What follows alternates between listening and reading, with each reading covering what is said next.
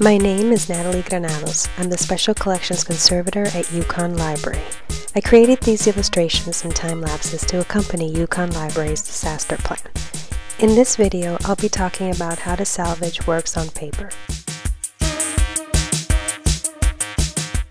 The first thing to remember when dealing with works on paper is that unstable media needs to be immediately flagged and prioritized for freezing.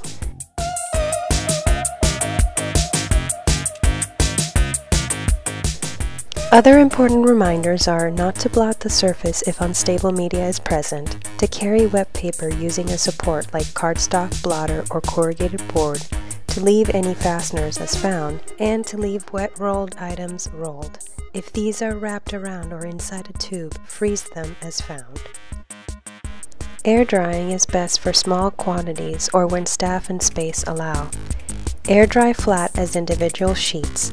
Stable works can be dried in interleaved piles between polyester webbing and blotter.